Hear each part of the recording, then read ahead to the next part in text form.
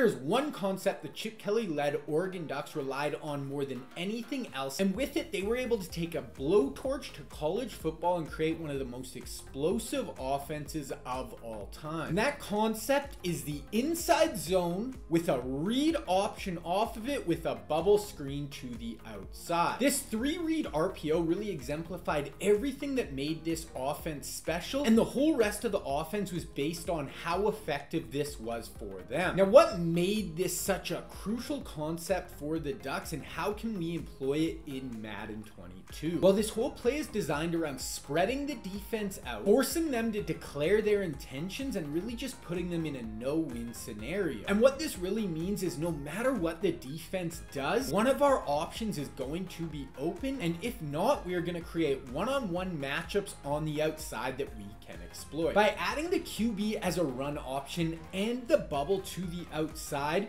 we are flipping the numbers advantage in the favor of the offense and forcing the defense to account for every player on the field. Now, this is all going to work great, guys, because the concept you learn in this video, you can apply in any scheme, any offense you are running. Now, a ton of playbooks in Madden have some sort of read option in them. Most playbooks are going to have some sort of bubble screen that you can work in, and then every playbook in the game has an inside zone run. It is probably the most popular run in the entire game. And I'm going to show you exactly how all three of these options work and when you should be going to. Now, for this Oregon spread offense, we are going to be in the spread play, and we are going to be running out of the formation doubles, Y, flex, offset. And the play we are going to be going over today is RPO read double screen. Now, I'm going to be releasing a ton in this scheme to really show you how you can run one of the most fun, unique offenses in Madden 22. But if you really want to bring this scheme to the next level and learn everything we are going to be bringing to the table in this offense, you need to check out my membership page. Now, I've already released a pistol offense out of this Oregon scheme, and I'm going to be releasing a ton more on that page to really just make this offense crazy explosive. So if you guys are interested in checking that out, I will leave a link to the membership page down in the description below. Okay, so before we get into this main play in this scheme, I want to break down exactly how an inside zone runs. You can really take this information you learn here and apply it to any offense in the game. Then I'm going to show you how and why we are running the read option in tandem with inside zone. Then I will go over the bubble screen when we get into the actual play. Okay, inside zone, I really quickly want to touch on a zone blocking scheme.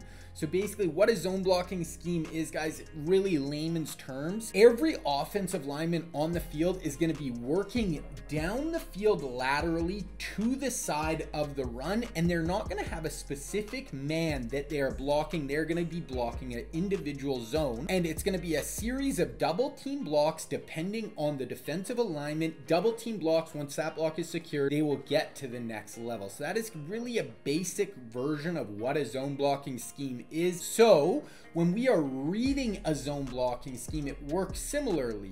There is no defined hole that we are going to. We are going to be reading the defenders and then reacting to what they do and picking the hole that opens up. So as a running back, our aim point is always going to be at the play side guard's butt. We are going to aim right at that spot, and then we are going to have three options. We are going to either bang it, bend it, or bounce it. That is going to be very similar verbiage to the wide zone offense that I just released. You guys, if you watch that offense, you're going to pick up on those terms, but we're going to be reading this a little bit different than an outside zone because obviously this is an inside zone. So our three options are bang it, and bang it is really our ideal scenario. That is going to be the play side A gap right here. That is going to be ideal. That, if everything works out, we want to be able to bang it up this play side A gap. Then if that A gap gets crashed, if it gets bundled up and we can't hit that, then we want to be able to bend it to the backside A gap. Now, if both A gaps get collapsed, the whole middle of the field is really bundled up, that is when we want to bounce it to the outside. So then we want to bounce it to the B gap or even the outside C gap. So those are really our reads. We're going to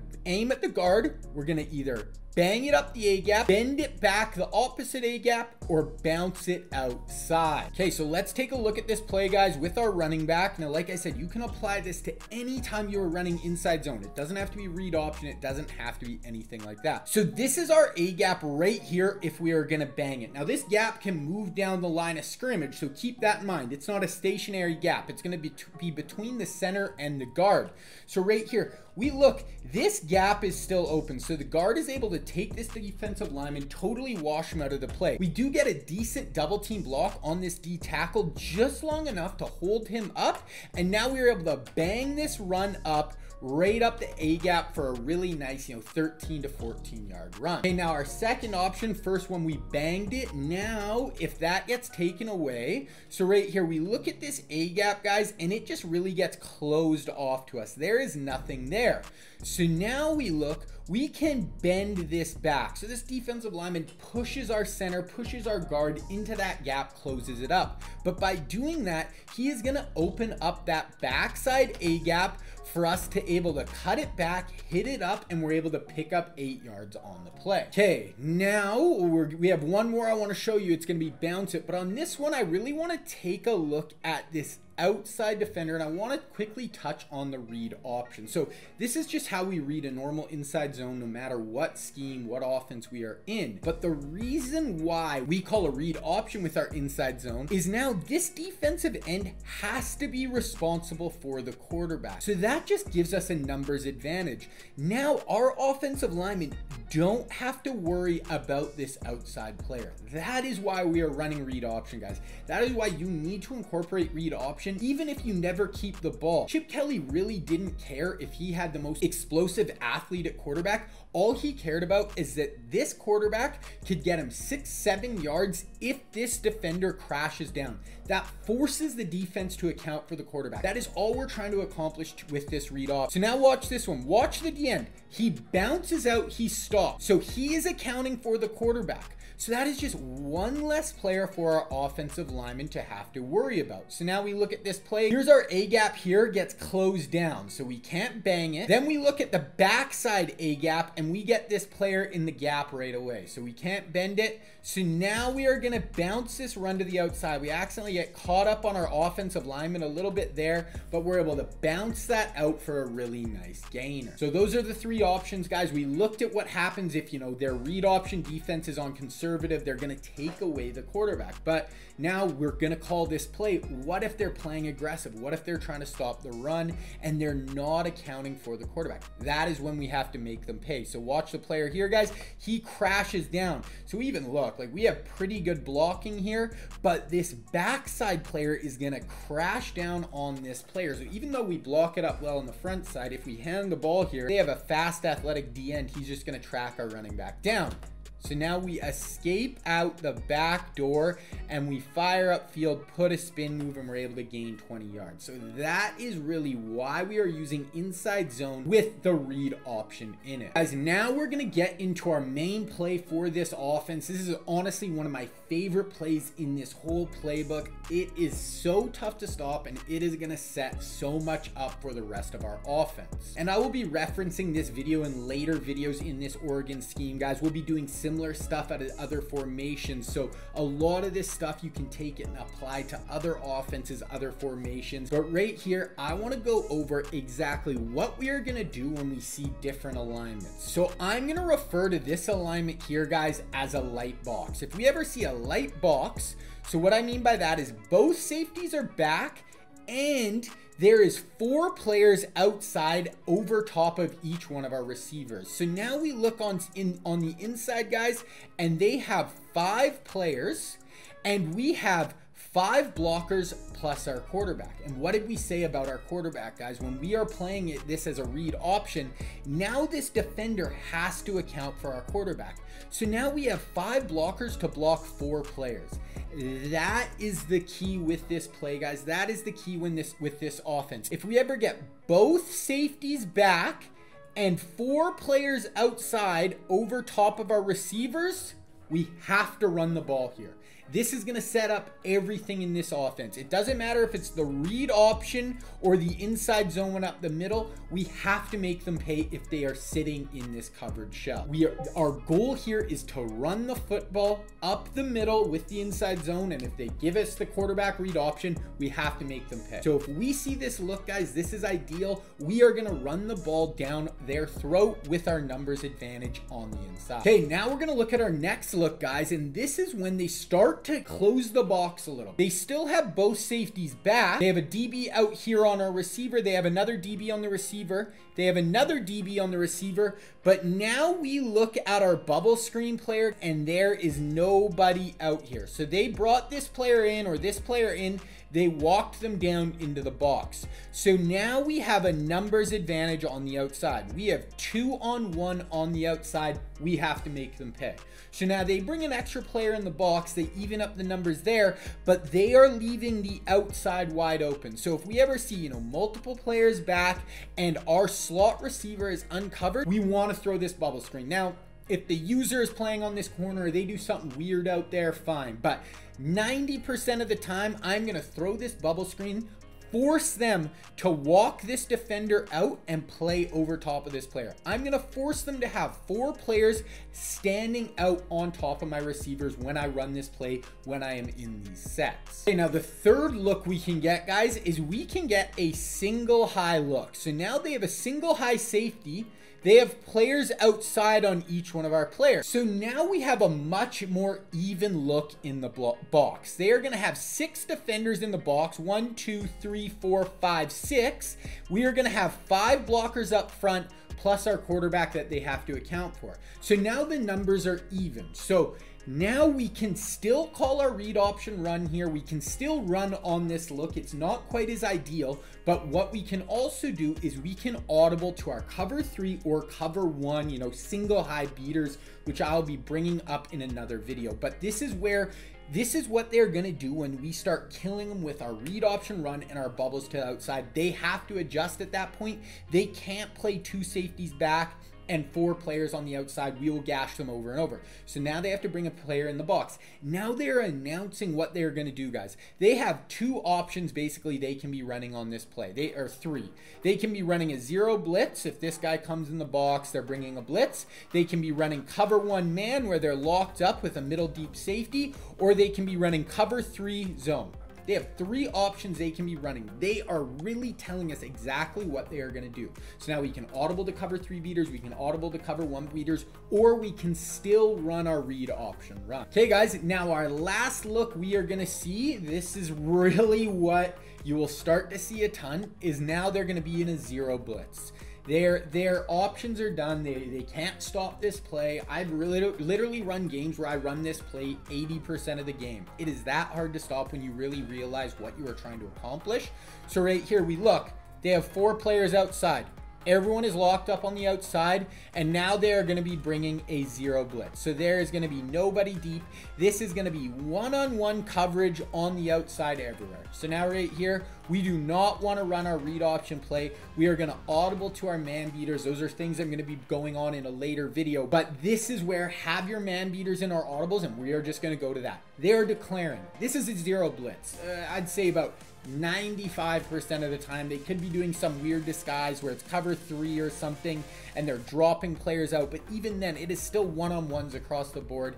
Now we have one-on-ones with our athletes on the outside. We are going to have a ton of options to just destroy. So these are the alignments that you guys have to be aware of. These are going to be all the different options we can go to absolutely make people pay. Okay, enough talk. Let's get into some game footage. I'm going to show you this play in action and how tough it is to stop. Okay, so we hop in, guys, right here, and what do we see? We have 4 players outside and we have 2 safeties back. What are we doing when we see this look? We are running our read option play.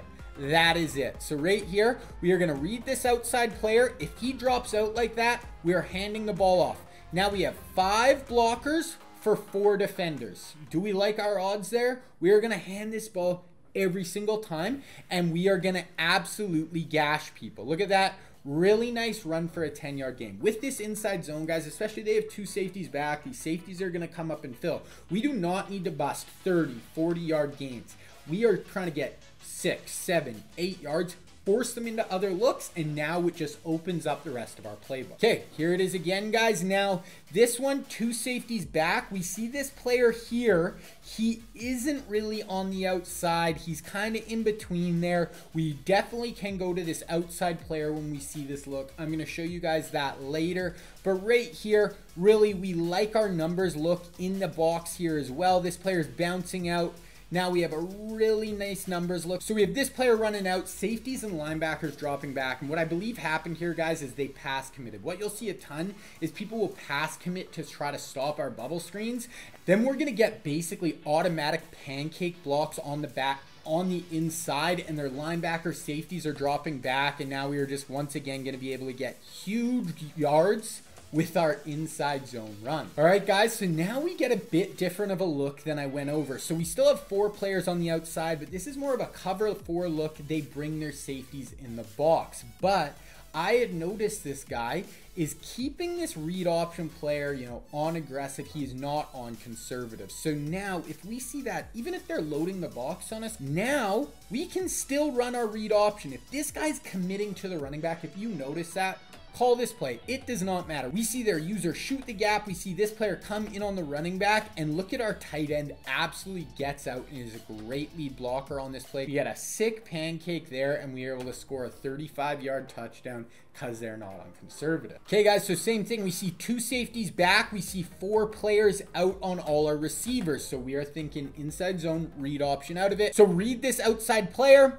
He crashes down. We are going to keep this and get to the outside. We have lead blockers out in front. Once again, our tight end gets a nasty pancake block. We spin back inside, juke out. We gain, you know, 15, 16 yards on the play. Okay, this is what I was talking about with this single high look. And now I want to talk about bubble screens, guys. We haven't really touched on that a ton so far in the video, but it is a super important aspect of this, you know, scheme of this whole concept. So bubble screens, we are forcing them to account for our outside players. They're not just blockers. If you don't account for these players, they are going to make you pay on the outside. And we're going to throw to these players for 2 reasons. If they are uncovered, or if a player is covering them like here, but we notice they are shooting down in the run, we can just get it out to our bubble screen right away. So on this play, watch this player here. Watch how he shoots down and fires down to play the run. Now it is a 2-on-1 on the outside. Get it out to our bubble screen. Our receiver, I wish our receiver would have just went up and blocked this guy, but that is fine. Now it's a 1-on-1 outside in space. We make one guy miss, break another tackle, get upfield. And then the second time we are going to throw the bubble screen, like I said, is if our player is uncovered. But here's a little trick on how we can, you know, manufacture this bubble screen player to get uncovered. We see a nickel coverage, and we see their nickel back lines up over our slot receiver. But if we flip the play, so I'm going to come out, flip the play. If they don't flip their defense, this nickel back is going to stay on this side of the field. Now we are going to have a 1-on-1 matchup on the outside. So that is just a little trick, guys, to manipulate coverage. Now we have our bubble screen going to the field. Look at the user here. He doesn't even know what to do. He knows, okay, this could be an inside zone run, but he sees our bubble is uncovered. He sees the play action fake that holds him in the middle of the field. Now we fire out the bubble screen, 1-on-1 on the outside, make a guy miss, make another guy miss, one more guy miss, and we get down to the 6-yard line. Okay, guys, and then the last option that really helps make this play even more unique is we have a bubble to this side, but we also have this wide receiver screen. So now they have to have a player out here as well. If this player was just out blocking, they could suck this player down and we couldn't make them pay on the outside. I mean, if we look at this tight end, guys, he is blocking out. He is not blocking the player in front of him. So if he's uncovered, we don't even have to worry about it. So now, once again, we are forcing them. We see this as the read player. He is not going to get out here. So now right on the snap, guys, we can just look, fire it out to this player. Tight end gets upfield, gets a block, don't know what the receiver is doing or the corner safety is doing there, make a guy miss, get upfield, and we get a huge gain. So they have to account for everybody on the field in this play. Now this concept is going to make our offense incredibly tough to stop. But if you want to learn exactly what makes this Oregon offense so special and the personnel we are going to use in this scheme, you need to watch this video right here.